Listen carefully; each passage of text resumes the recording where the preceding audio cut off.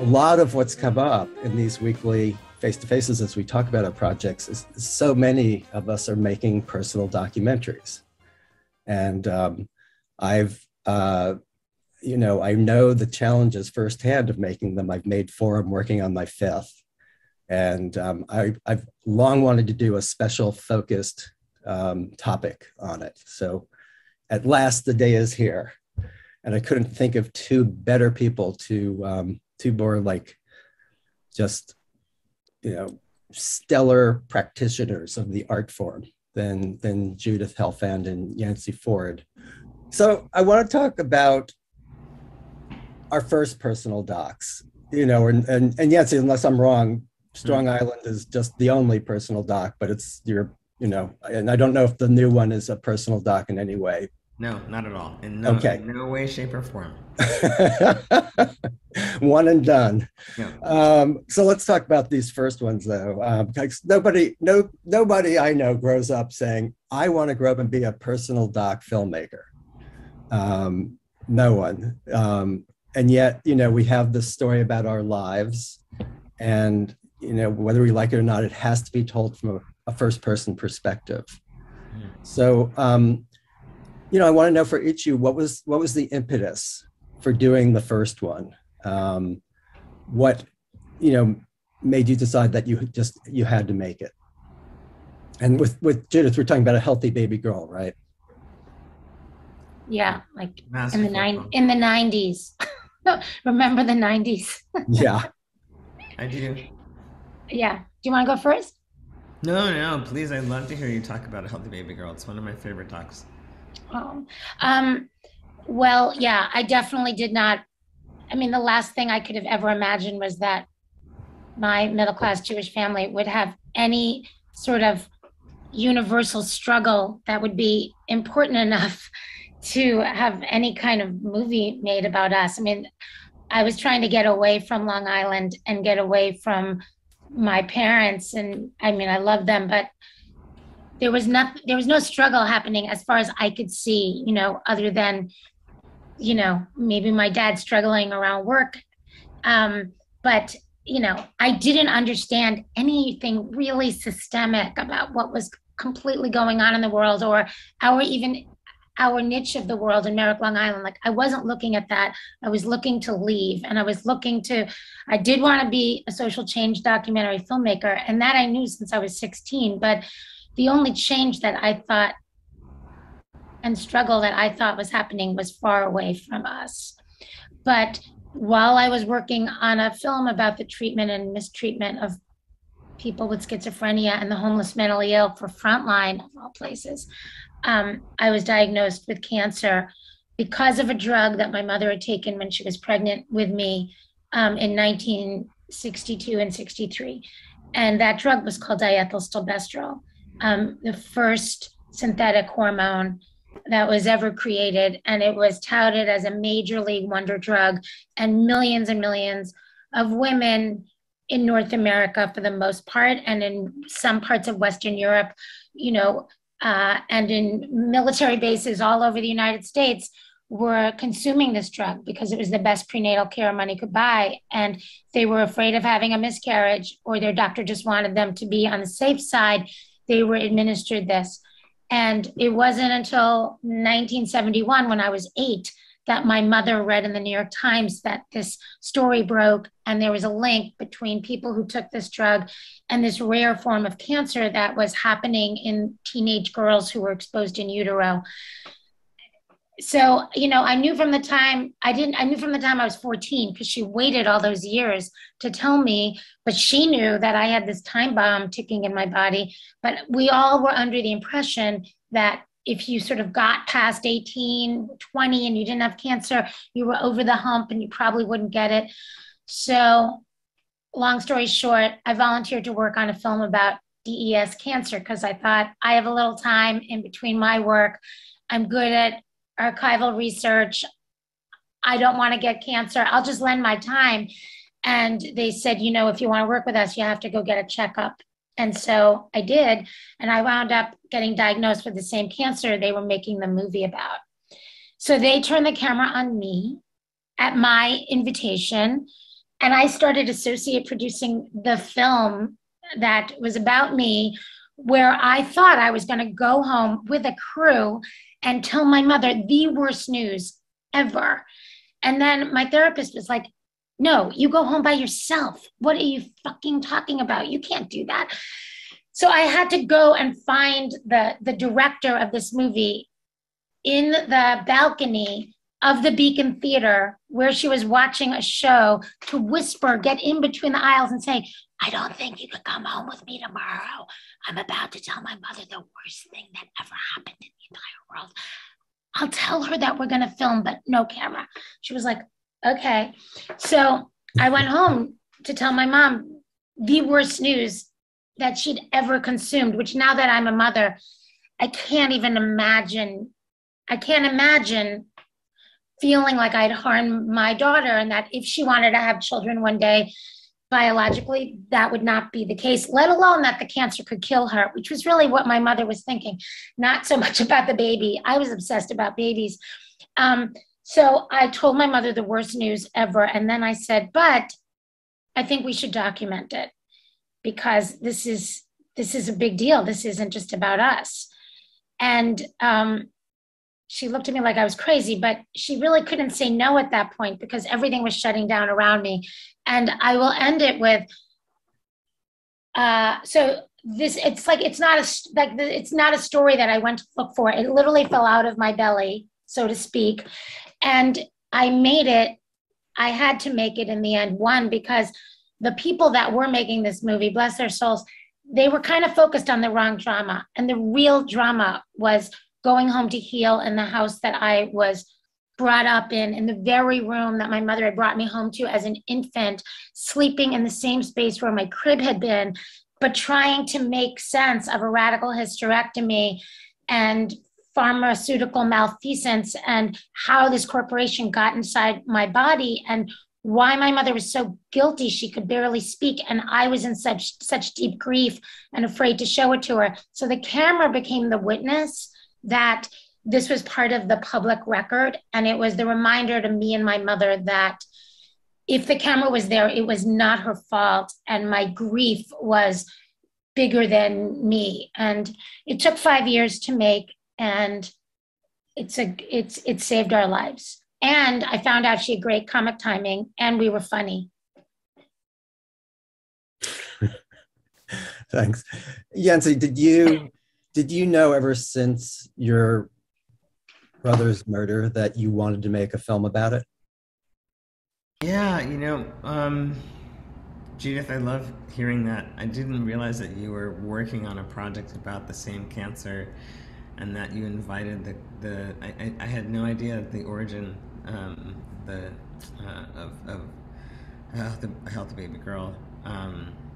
It's an incredible story. My brother was killed when I was 19, and I was studying art and creative writing in college. I was, clearly set on making a lot of money after I graduated. And I started making work about his death, and I knew that I needed it to be bigger than what I had been able to do as a student. It didn't occur to me that I could actually make the film, even though I had thought of making the film. It didn't actually occur to me that I could do it until I took the Third World Newsreel production workshop, and I learned how to shoot on a Bolex 16mm camera, and I learned how to edit on a Steenbeck, and I made a short film about my dad.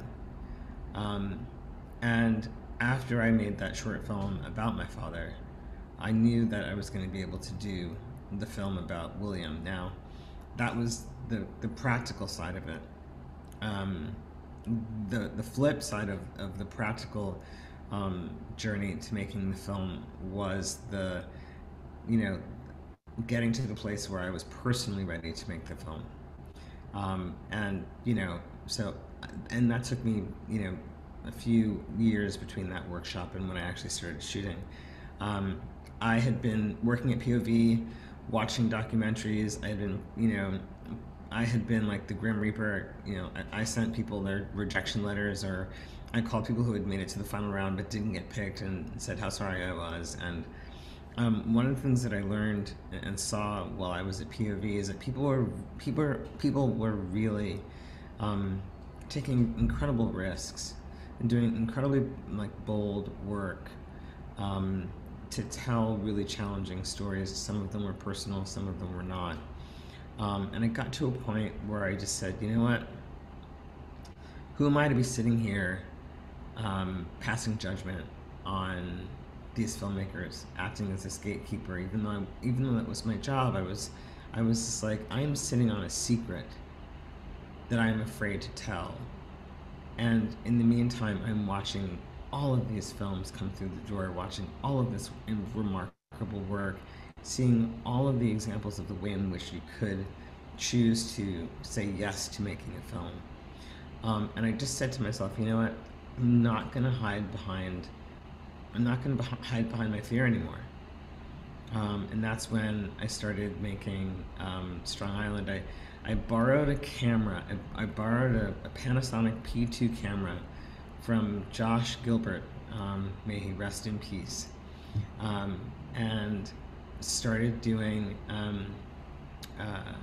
just handheld interviews with my mother that have never seen the light of day, and it really got me to understand that she was ready to tell the story. But then I had to get myself to a place where I was sort of technically able to tell the story. So I did my own shooting for a while, and then I brought on Slavomir Grunberg to shoot my very first trailer for the film. We shot interview with my mother, interview with my sister. That trailer has also never seen that sample has never seen the light of day. It was used for fundraising. And then when I got a little bit of money, I looked for a DP, and then we just started going out to my mother's house, like every weekend. And we did, different iterations of going to so-and-so's house or having, someone-so meet us for an interview every weekend for years. And it took me 10 years because I worked full-time at POV for the first 5 years of making the film, maybe even 6 years. And then I was able to, after I got a Ford Foundation grant, I was able to carve out a little salary for myself so that I could work on the film and finish it. But that's how I got from, this 19-year-old art student who was just like, fuck, what just happened to my life, to Strong Island. You both talk about having your mothers on board from the beginning, but what about other family members? What do you do if you run up against pushback from some family members? How do you deal with even like release forms? Do you get them? I get my family to sign release forms like right at the start. Yeah, everybody signed releases for me. I was just like, gotta sign this because I knew, because of what I did at POV. I was like, someone's gonna ask me for a release form at some point if this goes well.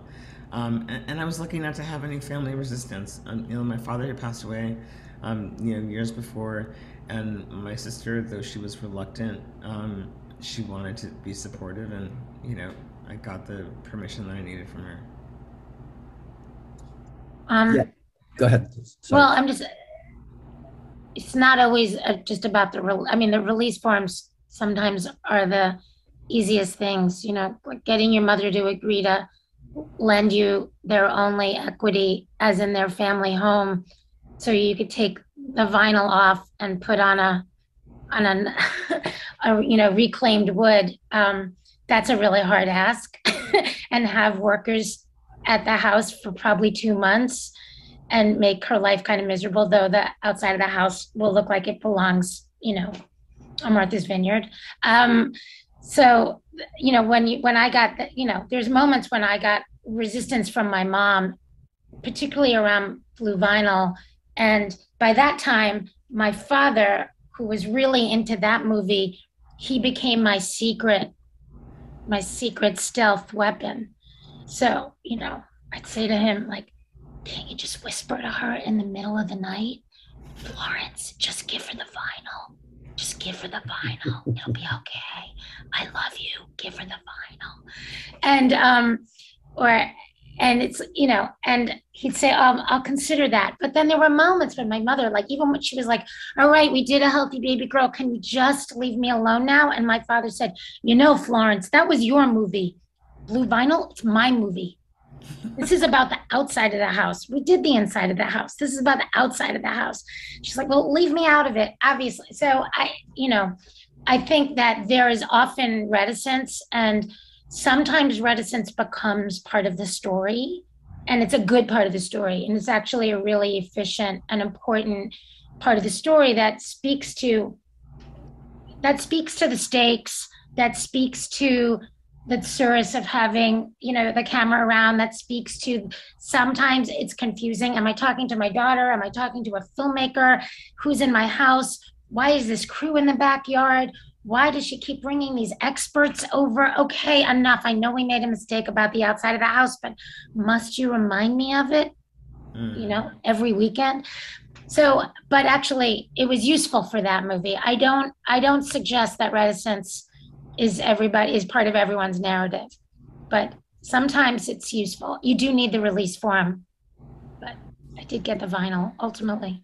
It's an interesting point about reticence, because I made a documentary called The Kids Grow Up about my daughter growing up in her last year at home before she went off to college, and the separation process and all that. And I remember her telling me at one point after I'd done an interview that, I'm not giving you what you want. You're like, I'm not even answering your questions. And I said, no, like, evading the answers is perfect. I mean, that's what teenagers do. They never articulate to their parents what they're feeling, so good. But, permissions were tricky. I'd say dealing with kids is actually really tough in this matter, because I didn't want her to sign a release form until she was 18. And we had to be, I gave her the permission to pull the plug on the film at two different points, one during the filming. And I remember she left for college, and I before I got the significant funding while I was working on the work in progress sample to raise money, when she first came home on vacation, I had her see it. I put together some of the worst parts just for her, parts that I thought she might be most upset with. And I just said, okay, here's your other chance. I mean, like, if this is going to ruin your life, tell me now, because I can't go out and raise all this money and then have you tell me later that it's destroying my life. And luckily she said, no, it's okay. She didn't love it. It was very hard for her. And it was a process of years of working out her conflicted feelings about being part of it. So it's really tricky. I don't know if you guys give the same advice when you're approached by filmmakers, but I certainly tell anybody who tells me about the story, no matter how remarkable, that their mother or their father doesn't want it made, that there's just no way you can make it. Tell it in a different medium, or write about it, or do something. I mean, do you agree? I mean, is it possible to make a film without the cooperation of your family if you're doing it about the family? Is it possible? Yeah. By the way, Yance, somebody asked if you could sit a little closer to your mic or speak. Oh, sorry.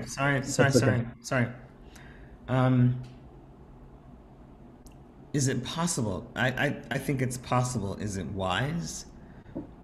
I don't know.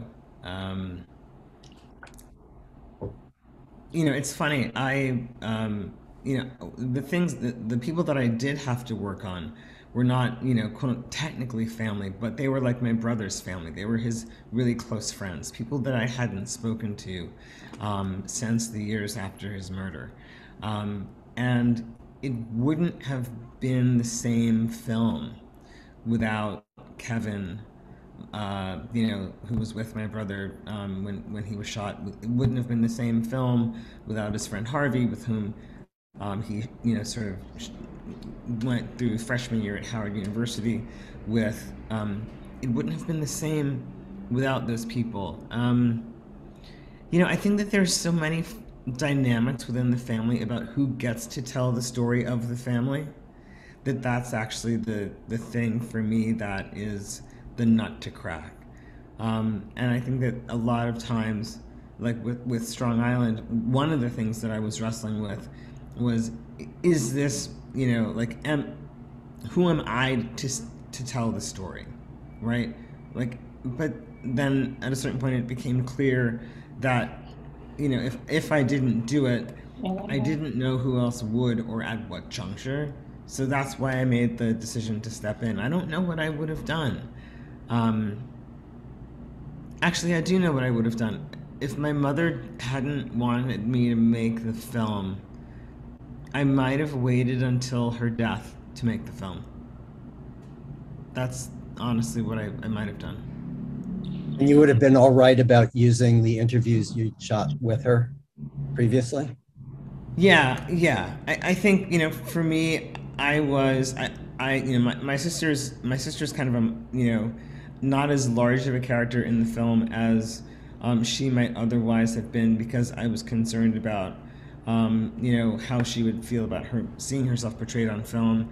I would have been fine, and she's fine with that. And with my mother, I think I would have been fine using material, because I think that her decision not to participate would have been one that was driven by fear, and the same fear that drove her silence for so many years.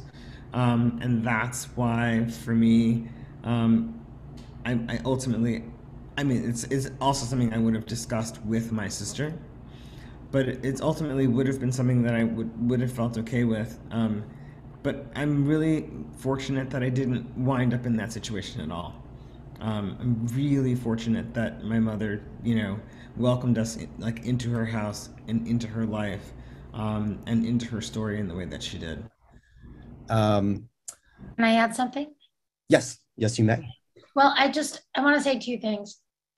Sometimes their no isn't really a full no. Sometimes no is, this is your way of dealing with things. This isn't necessarily my way of dealing with things.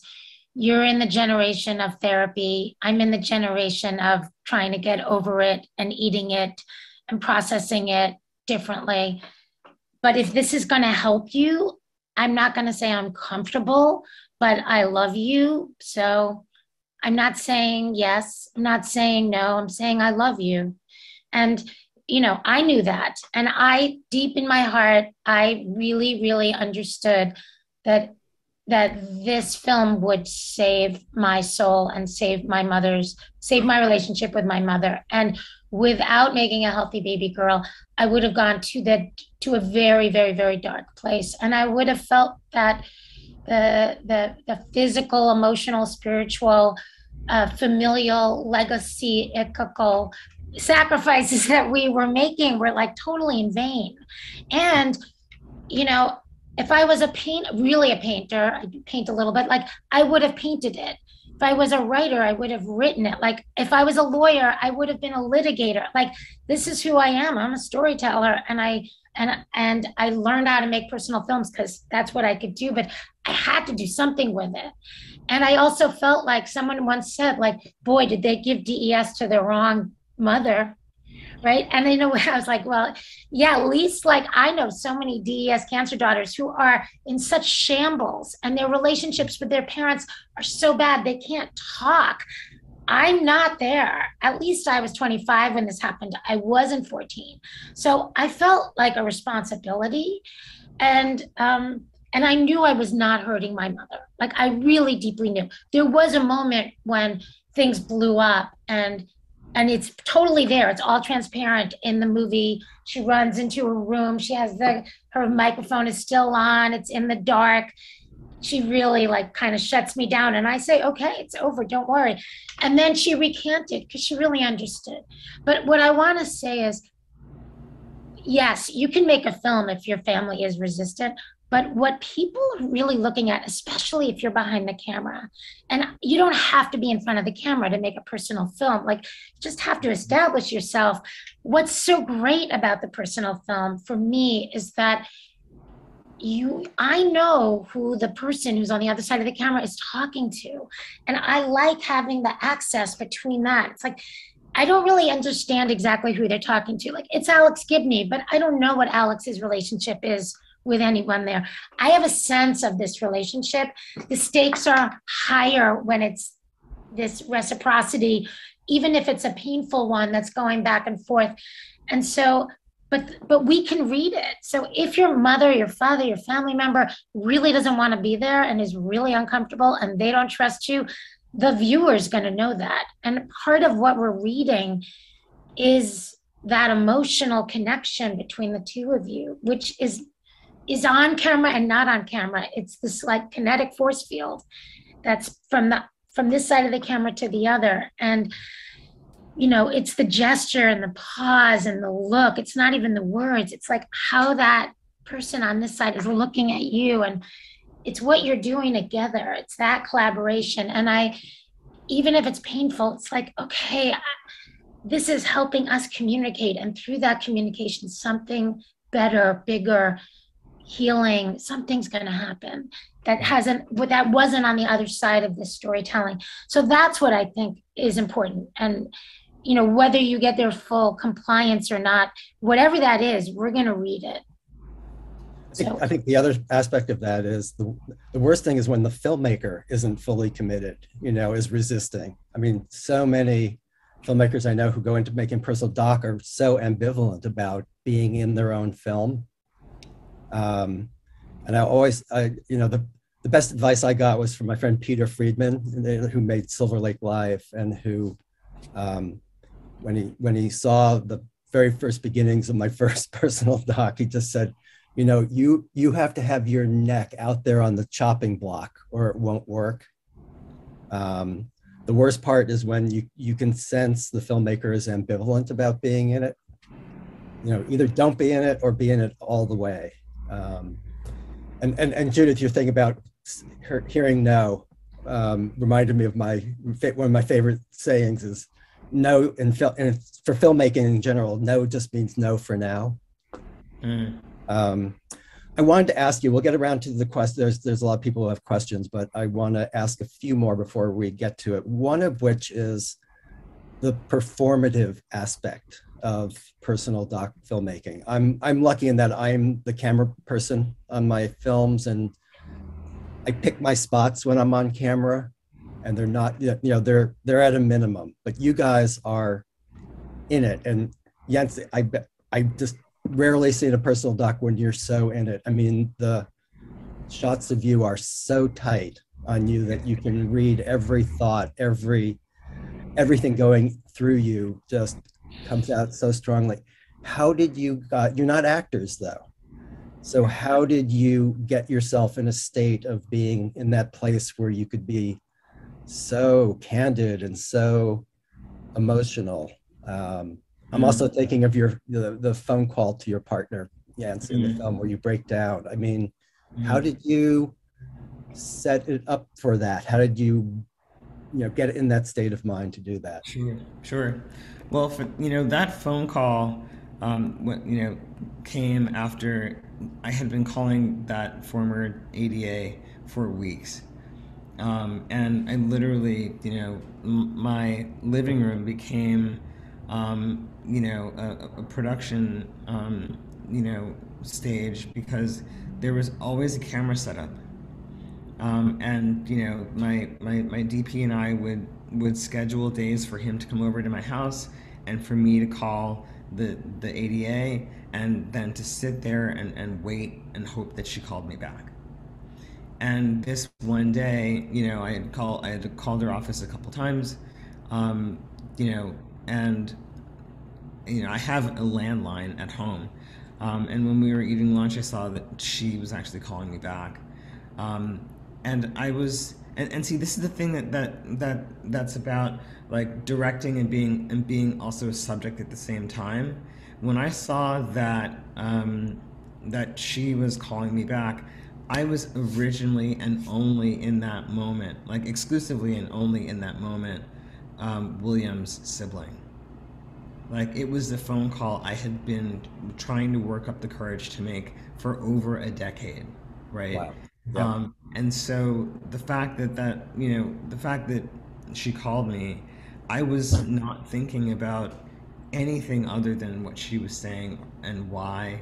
And you know the and the breakdown that happens in the call to my partner that happens, like that for me, that was just, I was just being Yancey in that moment, in the most, sort of genuine kind of way, and that, and that breakdown was, I mean, I see that, and I recognize the pain of the disappointment in her answer, and I remember the feeling of being like, but you're not going to say anything, to me, and that was, that was the moment that day.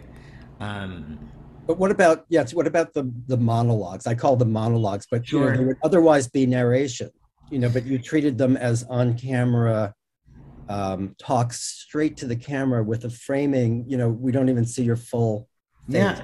So that framing. So first of all, I'm being interviewed by someone in all of those very tight frames. So there's someone asking me a question, and even though it's cut like a monologue, I'm always sort of in response to a question that's been asked of me. Excuse me.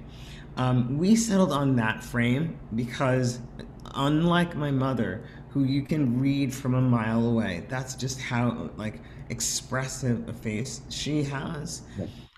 I tend to be just like, I just tend to be kind of stoic. It's just I look at all the baby pictures and little Yancey pictures that I have, and I've had the same face for my entire life. Like I'm generally expressionless, even though I feel like I am a very expressive person. And so we just needed to find the fucking frame where people were going to be able to see the emotion on my face. And Alan experimented and experimented and experimented, and when he showed me this sort of palette of frames, I looked at them all and I was just like, those two, because I can see what I'm feeling in that moment, and I was annoyed at you in that moment, and so I see the annoyance here, but I don't see my emotion anywhere else. And so once we figured out how to capture my emotion in the frame, that became the only frame for my character. It's so interesting because a lot of other filmmakers would have shot it, particularly in 4K. They would have shot it wider and had, the editorial choice of going tight. Yeah. Yeah. But your commitment to that frame felt really apparent, like a real choice from the beginning. Yeah, once I saw it, I was like, okay, that's it. And then I checked it off my list. Like I was also in a place where there was so much going on, having to balance the different parts of making the film while balancing how I was feeling about making the film. I wanted to make like one decision and then have it crossed off the list. Yeah. And so when I got to that frame, I was like, okay, done. Don't have to think about it anymore. Right. Judith, what about you? I mean, how do you approach? I think what Yancey just spoke to is really important, and something that I hope everyone on this Zoom thinks about. And I think that when making a personal film, it's like, yes, it's personal, but oddly enough, I think I know for myself, I can't make a personal film without other people. It's not a diary that you hope someone's going to find one day. Like, you are constructing a character, you are constructing something that people are going to consume and engage with and be a part of. And you have to have some really, really, really trusted collaborators who care for you deeply and also are incredibly honest, and who will push back, not because they're trying to seize power or because they're jealous of your voice or anything crazy like that, which can happen for sure, but because they're all in it with you. And and so sometimes, for the performative stuff, it's like, for many of these films, I was working with Dan Gold, who um, was shooting and also co-directing on my last film. I was working with two editors, but with David Cohen for the longest part of Love and Stuff, the feature, and we wrote the narration together. And I gave him a co-directing credit because we really were deeply collaborating. And so from a performance, I mean, whatever I'm doing on screen, like once I'm there, I'm totally in it. Like I'm having fun. I'm engaged. I'm really trying to, I mean, for the moment before I kind of walk in, like I'm thinking like a director, I'm thinking like a producer, I'm making sure everything's cool, not the title of the movie. And then I walk in and then I'm in. And and so if part of my job there is to be a bit of a provocateur and ask a seemingly simple, really naive question, I really am doing that. And I'm really interested in the answer. And I really do like not say anything for 45 seconds until they say something. And then we're both a little like, and then I know that's good for the movie, but I also know like that's how I probably am with them. It's probably really true. So I don't know if it doesn't really feel performative. It feels like I am honestly engaged in the exploration of what I'm engaging with, and luckily it also can cut well, and I know that. So maybe because I shoot my own, I don't have that relationship. Well, I have a very strong relationship with the cinematographer, and we're often at odds. But I think to me the strongest collaboration is with the editor. I feel like I just have to have a great editor who, because you have to think of yourself as a character in the film. Gotta be brutal. You got to be brutal, and you got to be objective, and you got to go like, okay, what is the arc of this character's story? And where does it begin? Where does it get to? And also, a very important thing that is so clear from your films. What is the greater social context for the film? Is it just about this one family, or is this one family part of a bigger systemic problem or issue, or also just how is it universal? Why is this of interest to viewers, not just from here, but from all over the world? What is it that touches on that? So I guess last couple of questions for you guys before we go to everyone else. What were the personal documentaries that made the biggest impression on you, made you, inspired you, or just your personal favorites? Two for me. Sherman's March, Ross McElway's films, and Sarah Polley's Stories We Tell, which just kind of blew me away. But I had already long been doing personal docs by then. I think Ross's is the one that made me feel like, oh, I have permission to, that documentaries could be as entertaining as any fiction film, could have a sense of humor, could, dig deep into stories, can go in places you don't expect, like it started out as one story and evolved into another. So Judith, Yance, what were the ones for you?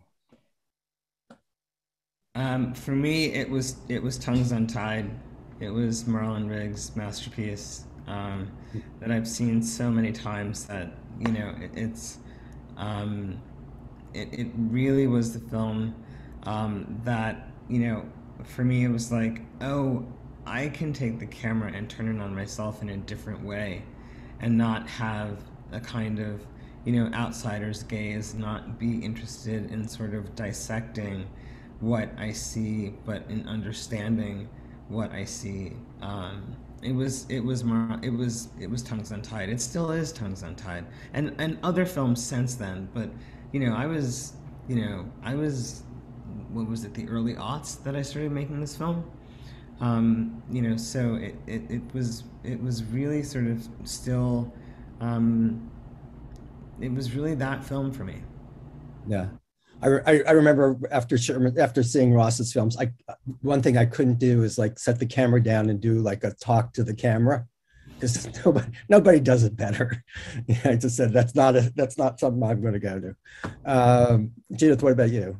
Um, well, I think Agnes Varda, I love the way that she's been able to kind of look at, big picture questions and always sort of bring it back home and intertwine those in really unique and interesting ways. I think Sherman's March was, was a unique. I think Deborah, oh boy, Dutiful Daughter. Yeah. Complaints of a Dutiful Daughter. Confessions of a Dutiful Daughter. Yeah. Was a really big deal. I mean, that sort of came out at the same time as my film, but that always, made a big impression on me. And Strong Island in the most recent period, and The Feeling of Being Watched are two films that have renewed my belief in this form. Find your voice. Make it authentic. Make sure that it feels right in your throat. If you're gagging on your narration, it's wrong. If you can't say it because it doesn't feel right, don't. Find the laws of your movie. So, for instance, I was not allowed to ever use the word feel in the narration for A Healthy Baby Girl. And then I think I've continued that for all of them. I never used the word journey, except just right now when I talked about our DNA journey, but I never used that word because it wasn't right. I couldn't do that. It was kind of gross. So there were rules, and I think you have to find the rules of engagement, and you have to find your style. Don't be afraid of jump cuts. Don't be afraid of the fact that you forgot to get cutaways for 4.5 years because you were at your mother's house and you weren't thinking like a filmmaker and they were always going to invite you back, which is what I did in A Healthy Baby Girl. And then you're kind of like stuck because you will always find a creative way to work yourself out of what seem like seemingly impossible, flaws and problems. They all become part of the language of your movie and your very unique voice. And try to find the balance between what is really personal and what is universal. And those are things that have to be happening kind of at the same time, if you can. And don't make narration that feels like a crossing guard. Like, surprise us. Tell us something that we don't know, that we could never know, that justifies like the human condition along with your personal human experience. Tell things that are really honest, that everybody else feels, but people aren't embarrassed. But like eating in the middle of the night because you can't sleep because your mother died, but people brought too much rugelach or too much babka, which if you can sort of see what I'm talking about if you see the short that I made for OpDocs. But, everybody can relate to waking up in the middle of the night and thinking, oh my God, she's still dead. Like, that's not a nightmare. That is the truth. And you can't go back to sleep and you don't know what to do. And you walk around the house and there's no one to call. And everyone in California is even asleep. And you're all alone and you're still single and it sucks. And then you go for the babka. And it's like, step away from the babka. Everyone loves that because it's true. And you're telling everybody the worst thing. Sometimes I've been known to be a compulsive overeater. And now on top of that, my mother's dead. Uh-oh, don't reach for it, right? All my triggers are here. But like everybody can relate to that. Who doesn't have a trigger? So, don't hold your cards too close to your chest. Be real. So, that was epic. And now I have to go to a Hanukkah party and not disappoint my 7-year-old. All right. Well, thank you so much for being here. Thank you. Speaking of rules, about 13 years ago, I was asked to talk to Anthony Kaufman's class on filmmaking at NYU. I wound up stuck at the Toronto airport And I wound, just as a lark, I wrote down 10 rules of personal documentary filmmaking, because I was going to be talking about one of my personal docs there. And I did it just because, you know, giving a talk, you know, and particularly at night, half the class would be asleep. And sure enough, when I told them that I had 10 rules, everybody kind of whipped out their notebooks and woke up. I swear to God, Judith touched on 5 of my 10 rules in the course of her answer there. You know, things like don't ever say how you feel in your narration. Don't ever use the word journey. You know, the importance of a sense of humor and of being yourself. So I hadn't read it in the longest time, but when I was thinking about this thing, I looked at it again and I go like, all right, it kind of holds up. So so I, you know, I throw that out there as my advice. It's this is one of the tougher things. You know, I joke about the hazards of making documentaries, and people talk about shooting in war zones. I think to myself, you know, shooting with your family is kind of you know, it's a war zone at times. It's as treacherous in its own way.